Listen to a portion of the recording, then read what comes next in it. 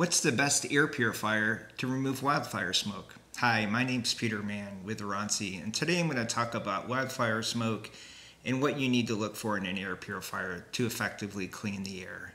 So the first thing to consider is wildfire smoke. Most of the health issue is from the particulate matter, that is the PM 2.5 particles, the smallest particles that float through the air.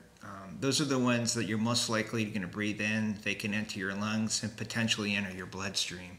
And so the best filter for those types of particles is a HEPA filter. HEPA filters are designed to capture the smallest of particles. It's, really the more efficient types of particles. And what that means is they remove more of the smaller particles with each air pass. And so besides having the right filter type, the other thing you need to look at is, am I moving enough air in my space to really effectively clean the air? And for that, you need to look at the CADR. The CADR really represents the volume of clean air that you're moving with the air purifier.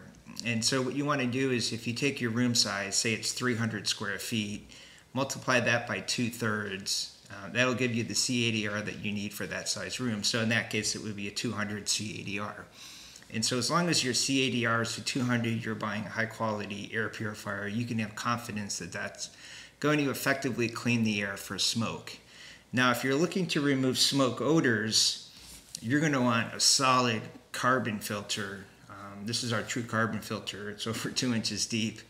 And it's very effective at smoke odors. Typically what you get with an air purifier that markets carbon is a very thin sheet, or one that has carbon but it's thin and you can see through it. Those don't do a lot in terms of removing gases from the air. They can do a little bit, but it's pretty limited. But when it comes to wildfire smoke, again, look for a high quality HEPA filter, make sure it's sized right with the right CADR, and you should be in good shape.